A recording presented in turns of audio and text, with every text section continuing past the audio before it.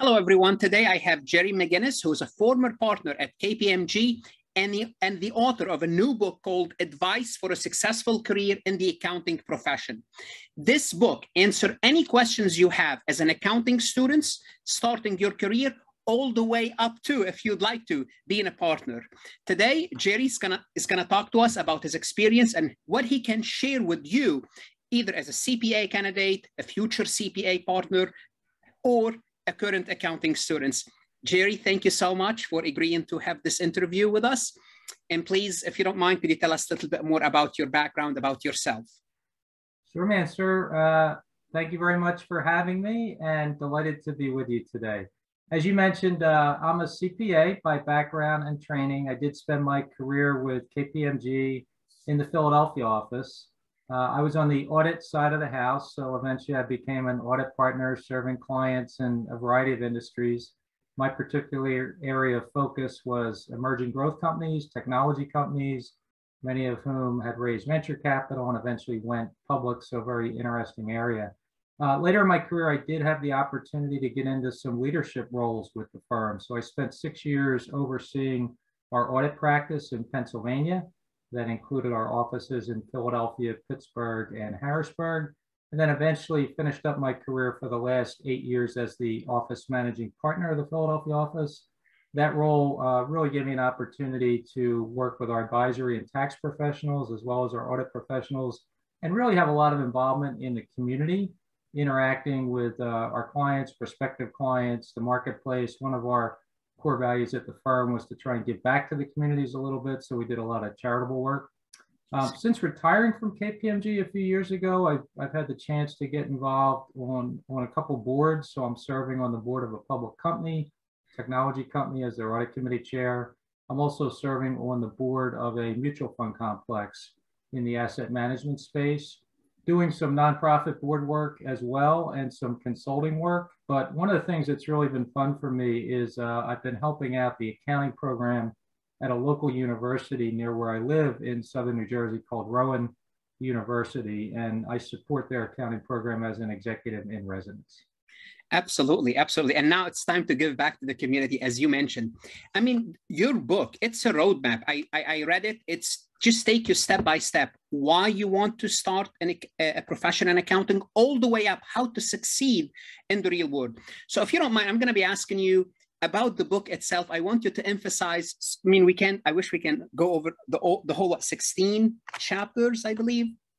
18 actually, but you were close. Yes. How many? 17? 18. But I want to go through it. Yeah, I want to focus on the main points. And the first one is, a lot of people who are listening, they may not be accounting majors. They might be business students who end up on my YouTube trying to learn financial or managerial accounting. Could you tell us why accounting is a good major? We're both biased, obviously, but you are a proving success story. You are a former partner at KPMG, so please go ahead. Yeah, thank you, Mansur. Great question. And actually, chapter 1 of my book is entitled Why Accounting is a Terrific Profession. And in there, I share, that people talk about the financial rewards and the ability to make a good living, and that is certainly true. But there are many other aspects of the accounting profession that are terrific, right? It's challenging, interesting work. You have a seat at the table, whether you're an outside auditor or you're the CFO of a company, you're literally in the boardroom as important decisions are getting made at companies of all sizes. It could be a Fortune 500 company, it could be a family business, it could be a nonprofit, but accountants are at the table. Warren Buffett, the famous investor, famously said, accounting is the language of business, and it's true. So if you want to be on the leading edge of American business, I can honestly say there's no better profession than accounting. And many accountants I've known, folks who have started out in accounting, majored in accounting, have branched out and done other things in their career and risen into senior level leadership roles in the C-suite of all kinds of companies. They sit on the boards of public and private companies. In the book, I tell the story of my friend Ed Hanway. Ed started with one of the larger accounting firms as a staff auditor. He eventually left and joined an insurance company. That insurance company was involved in multiple business combinations. They eventually became Cigna, a Fortune 50 company, and Ed became the CEO of Cigna, leveraging his accounting background all the way. you know, if nothing else, you know how to read a P&L, right? And if you're managing a business, that's a skill set that's pretty important. Absolutely, absolutely. And we need the accountant in all industries, whether it's sports, software, real estate, pharmaceutical, technology. It doesn't matter. You can have that seat on the table if you are part of the accounting process. Always have to start as a staff and move up. Now, many students, they also finish their accounting degree, but they don't go for their CPA. Could you explain the importance? Why go for your CPA? Yeah, you know, this is good. This is chapter 2 of my book. You know, it's entitled, Is the CPA path the right path for you? And I try and address that question in a very objective fashion. It may not be the right path for everyone, but for many it is. And as you alluded to, I have a bias. You know, I think if you're going to be an accountant, if you're going to get an accounting degree, go for that top designation, which in my opinion is the CPA. There are many other great designations out there. If you're going to be a management accountant, perhaps a CMA is a good path.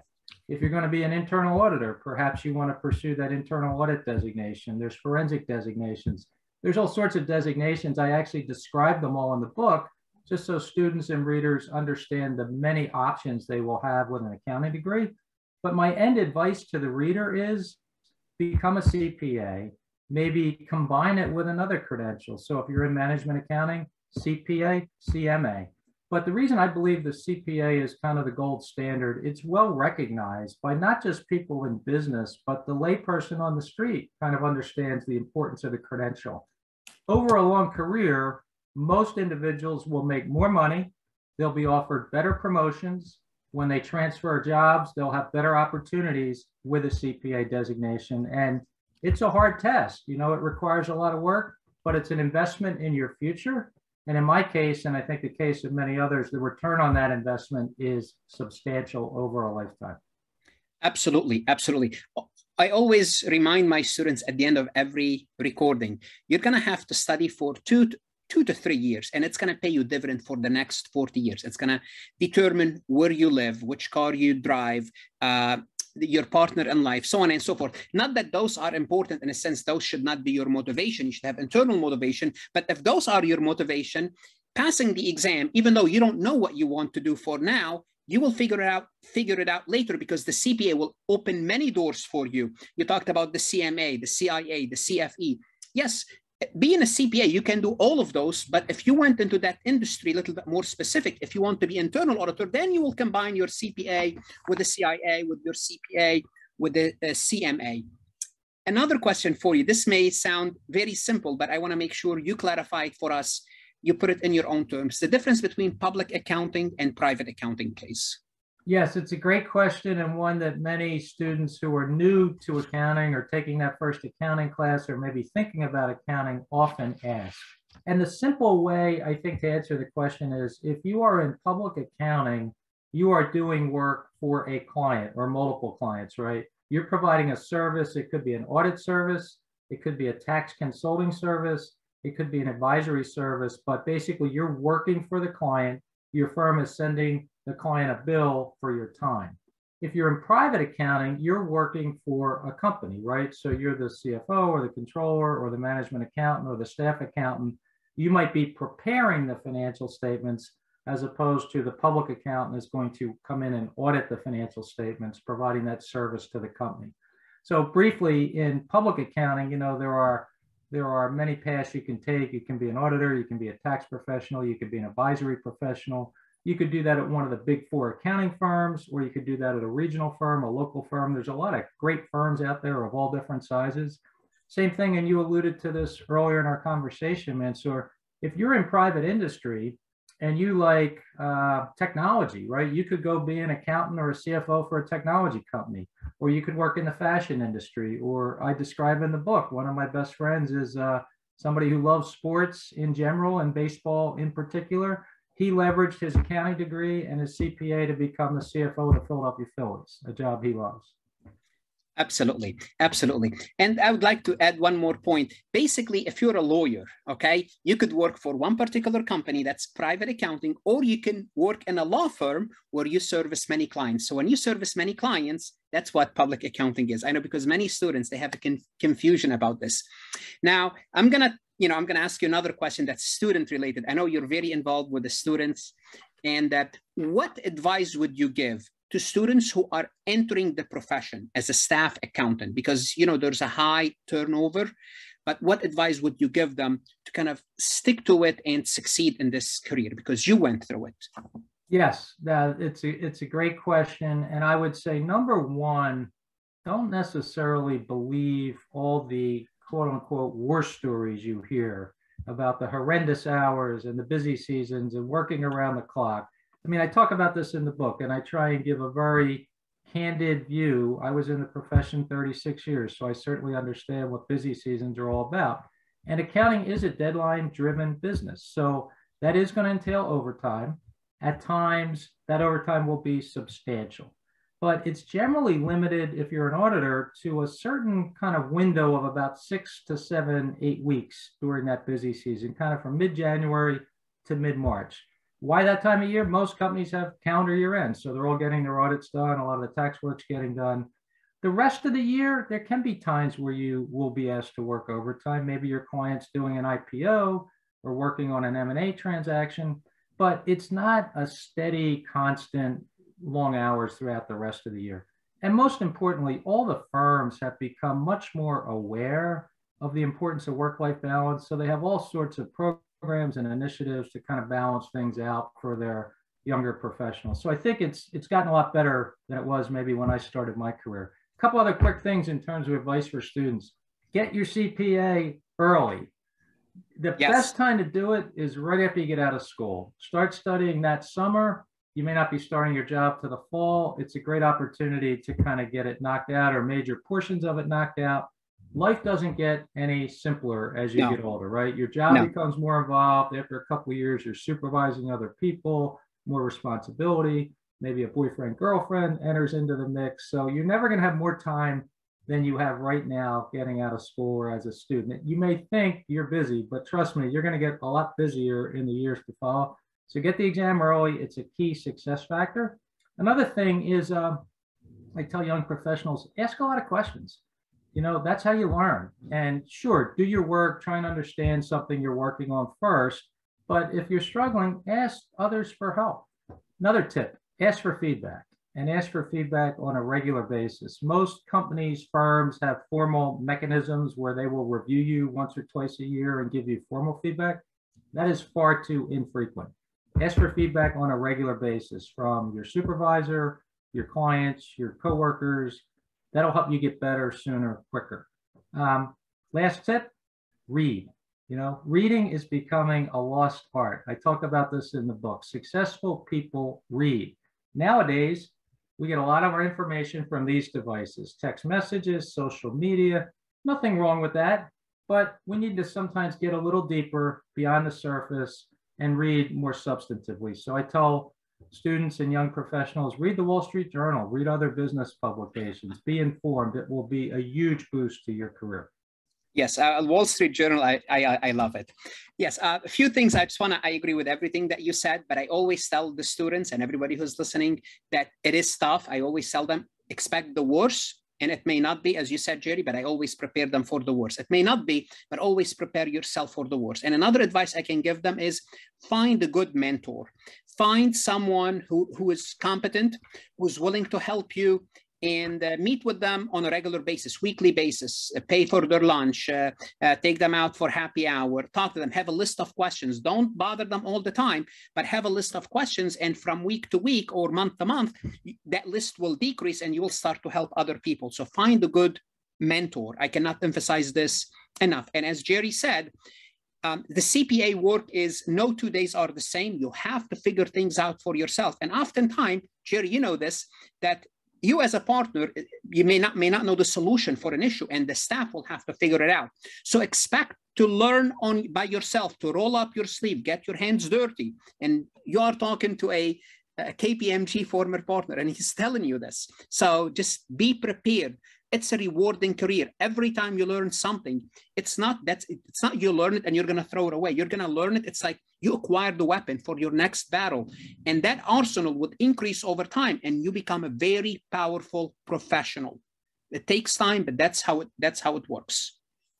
Well said. Thank you, Jerry. In chapter 15, you talked about character traits that can help you succeed. Could you choose 2 or 3 of them, and just any 2 or 3 you would like to, because I love them all and emphasize them. Any 2 or 3. Sure. Yeah, happy to do it. So I'll start with attitude. I really do believe your attitude can be either an asset or a liability. And I've met a lot of young professionals that, unfortunately, it's a liability. You know, they seem to always have an issue, a concern, a problem to complain about. And listen, we all have bad days. Don't get me wrong. I sometimes have those days where you need to blow off some steam. But generally, having a positive attitude, having a constructive attitude, if you see there are issues or challenges, maybe think about what is the solution? What can I do to improve this situation, as opposed to it's so unfortunate I've been placed in this situation.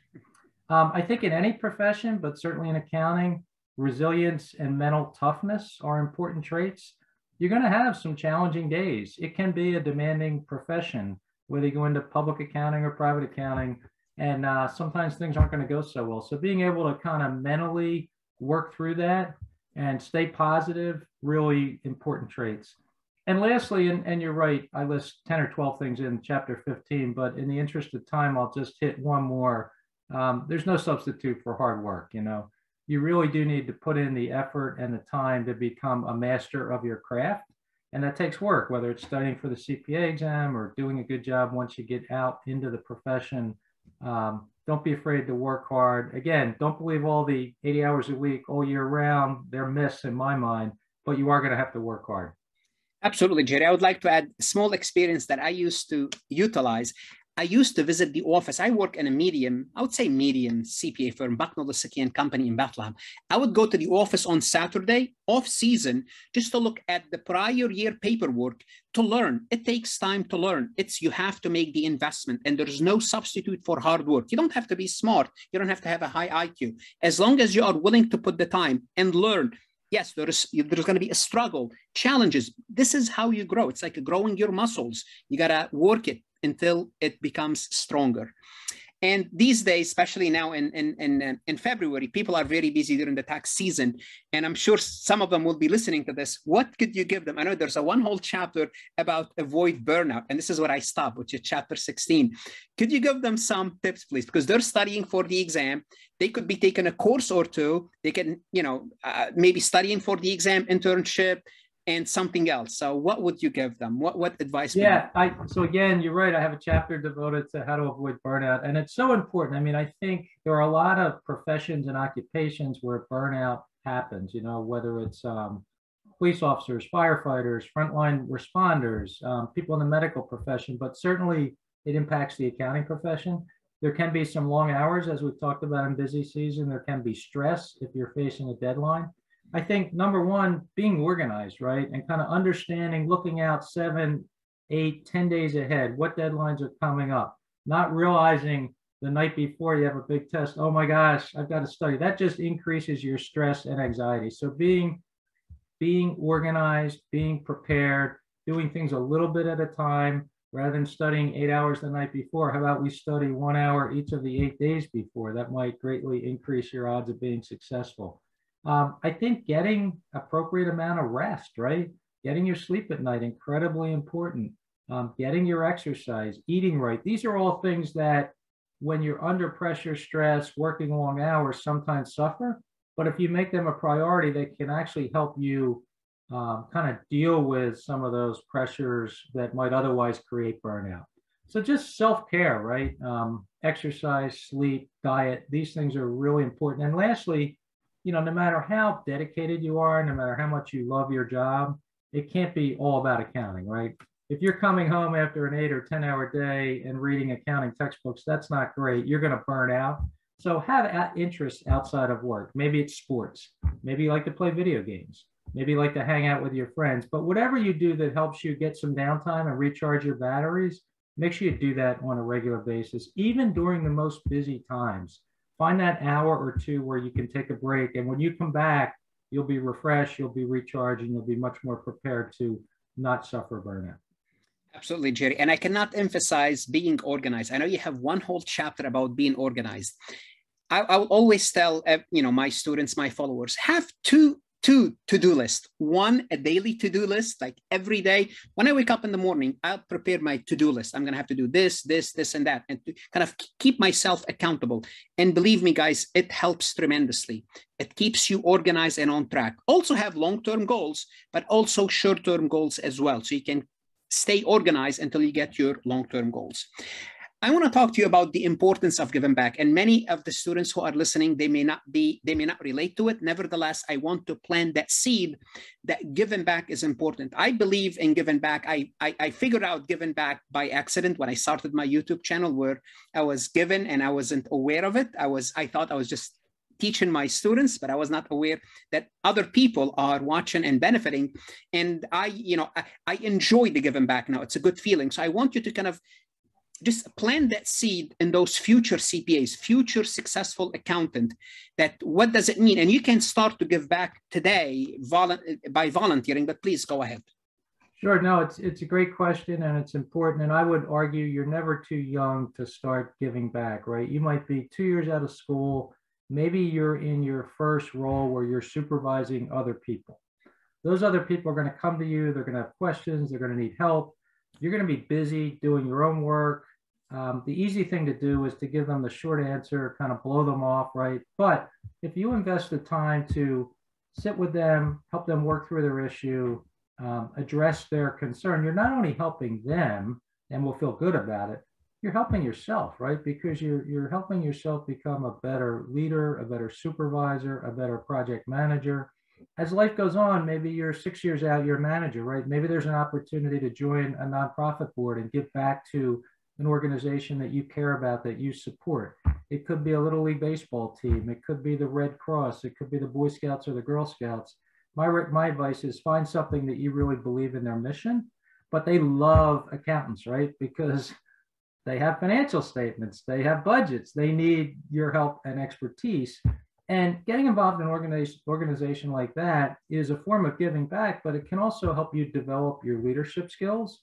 Maybe you'll have an opportunity to serve on the board of that organization and get some governance experience. So the most important thing I could say, though, Mansour, is whether you're helping in the community or serving on a nonprofit board or coaching youth sports or helping your younger colleague at work, there's a tremendous sense of satisfaction from helping others. That's been my experience. And actually giving back can be very rewarding to the person that's doing it. So it's kind of a win-win situation. And that's why I definitely encourage folks to begin doing it early in their careers. Absolutely. And by supervising others, you are really, as Jerry said, you are helping yourself. Learning how to teach, being a good leader, being a good teacher, that's going to pay off down the road. So I cannot emphasize that enough myself as well. One more thing I would like you to talk about that's in the book, having a value creation mindset. Sure. No, it's a very important topic. And, really the simple way to translate having a value creation mindset is think like an owner, right? Pretend it's your business. You're not just showing up to check a box and put in your hours. What would you be doing to serve that client better, to get that new client, to sort of help develop your colleagues differently if it were your business versus you were working for somebody else? So having a value creation mindset is all about getting up every morning, thinking about how can I make my firm or my company a better place? How can I increase its value? I can assure you, if you do that consistently throughout your career, people will notice and you will be rewarded with raises, promotions, opportunities. It's definitely one of the best investments you can make in your future. I want to mention one other thing briefly, Mansour, that you didn't ask me about, but it's just so important to any business professional and particularly accountants. And that is the importance of ethics and integrity, right? We sort of take those things for granted, but I've seen many cases in my career where people had ethical lapses and it really hurt their careers and hurt their futures. And so being ever mindful of the importance of acting in an ethical fashion with high integrity and building trust. Those are critically important things for any young professional to think about, and absolutely accountants. Yes, you could always find a job if you lost your job, but once you lose your integrity, it's done. You can always find a job, but you cannot find your integrity again. And as you were mentioning, you remind me of Jim Rohn saying, work on yourself rather than on your job. And by doing so, by product, you will benefit your company. I love Jim Rohn. I listen to him. So he always says this, work on yourself. And this is why work on yourself. Treat each job, each assignment as you are the owner, because in a public accounting, you are actually the owner. They want you to be the owner. You just have to prove yourself. So when you think as an entrepreneur, your motivation totally changes, and this is how you have to do it, especially in every field, but especially in public accounting. Jerry, where can we find this book? Where can students, users find this book? Sure. Thank you for asking, Mansoor. So it's available on Amazon. If you just Google the title, Advice for a Successful Career in the Accounting Profession, or my name, it'll pop right up. It's also being carried in a couple hundred retail locations around the country here in the US, Barnes & Noble, stores like that. Wiley is the publisher, so it's available on their website. It's also been released in Canada. So I think anyone, anywhere in the world can get it through Amazon. That's probably your best bet, but those are some other sources. And it will be listed in the description below on YouTube. If it's on LinkedIn, in the description above. And I'm gonna also post your LinkedIn profile, if you don't mind, as well, in case anybody would like to connect with you. Any last word, please, Jerry? No, I would just like to thank you for having me today. It's been great to talk about some of these topics. I think they're incredibly important to young professionals and young accountants and those thinking about the field of accounting. As we talked about, it's a great profession. And, you know, I created the book really to be a resource to some of those folks. So I hope they find it helpful. Thank you very much for your time, Jerry. And it's a pleasure hosting you. Thank you, everyone. And stay safe and stay motivated and study hard.